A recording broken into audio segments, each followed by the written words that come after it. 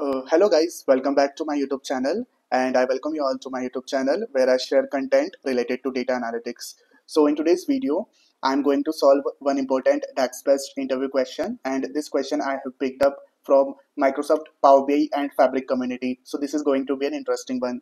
Okay, so the question is that uh, yesterday's ending balance as next day beginning balance. So we have to create a DAX that will show the yesterday's ending balance as next day beginning balance. So if I make you understand, so suppose this is my data set where I'm having transaction date, total receipt, total payment, and one column for ending balance. Okay, so the question is that we have to create a DAX measure like this, like I've created already, and the value is showing currently with the help of slicer selection. So this slicer is coming from the transaction date from my table, and the question is that suppose I have picked up 23rd of June. So the ending balance for 23rd of June is this value, so it should become the starting balance for 24th of June, right? So suppose here I select 23rd of June, so you can clearly see that it the 23rd of June. So the starting balance for 23rd of June is showing the ending balance of the previous date, which is 30 May, right? One more example if I give you. So suppose I have selected 15 July. So it means that it is a starting balance for 15 July, but it is an ending balance for 2nd of July. If I show you in data, so you can clearly see that for 15 July, the starting balance is of 2nd of July because it was the ending balance for 2nd of July, right? So this we have to create.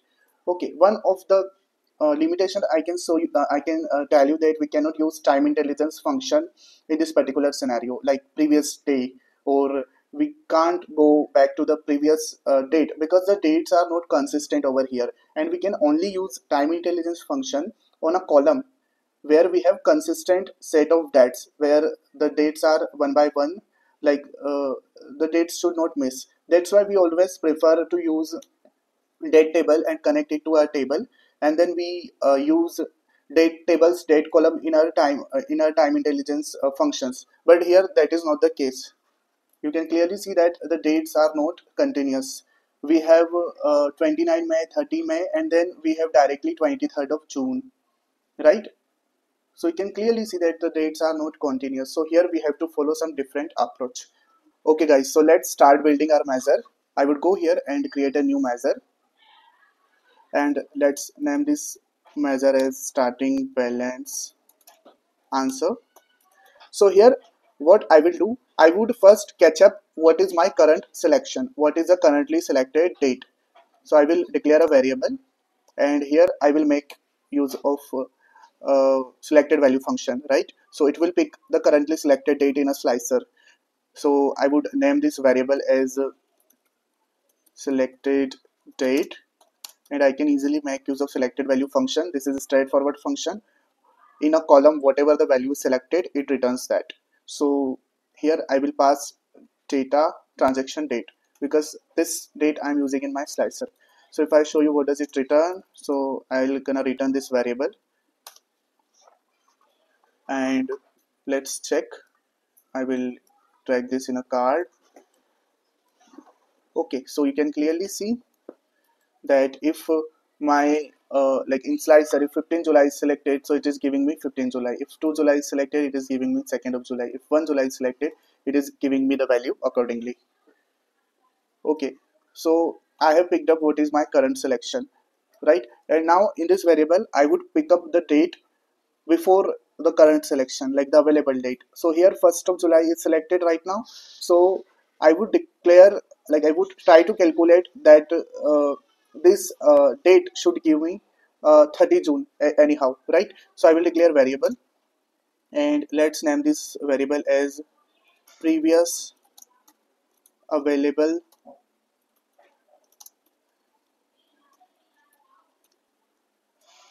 date.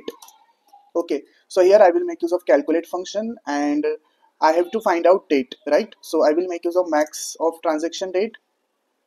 Don't worry, I will explain the whole code you with the data.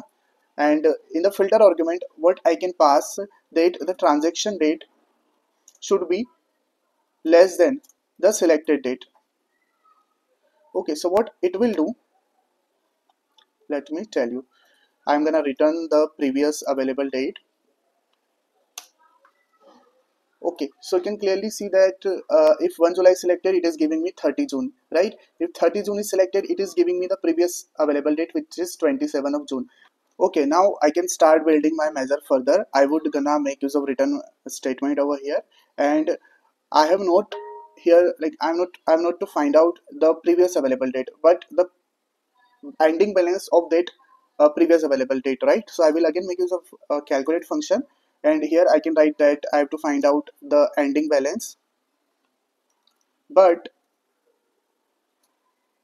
the transaction date should be equal to the previous available date. That's it. I'm gonna commit to the measure,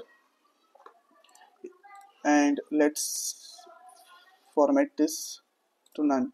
Now we can clearly see that for 30 of June, it is giving me the ending balance of 27 of June, which is the starting balance of 30 June, right? If I show you in data, so for 30 June, the starting balance would become this value, which is minus 1196, like that.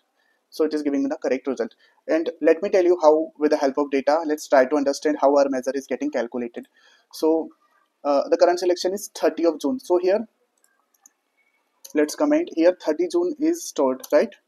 In the selected date variable, 30 June is stored, and then it will filter the data table when it will evaluate this particular variable. So first the calculate will filter. This is the filter argument of uh, filter argument of the calculate function. So it will filter out the transaction date, and it will pick all the transaction date which is less than the selected date. So selected date is 30 June, right? So if in data I show you, yes, this is my selected date, if I'm not wrong.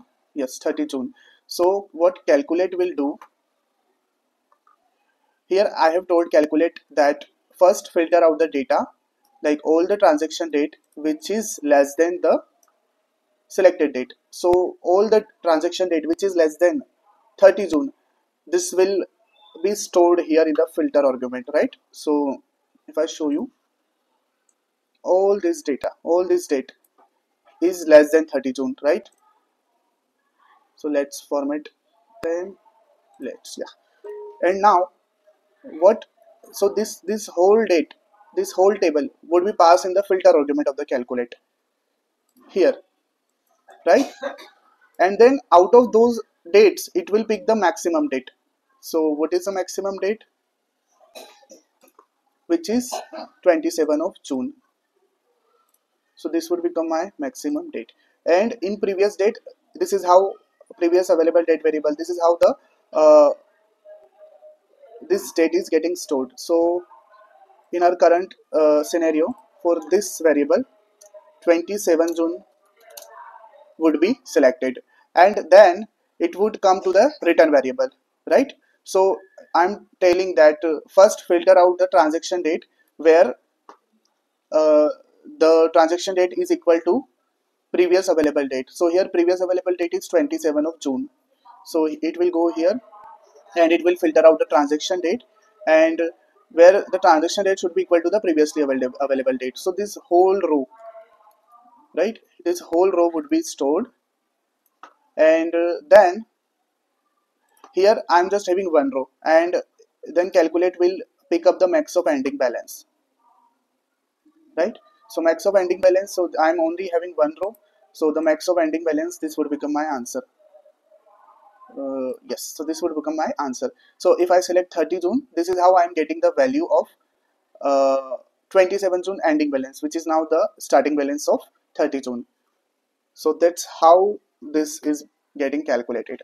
So yes guys, that's all about this particular video. If you are having any kind of doubts, so please do let me know into the comment section, and if you know any other solution to this particular problem, so also drop your solution into the comment section. If you like my video, so please subscribe to the YouTube channel and share it with others.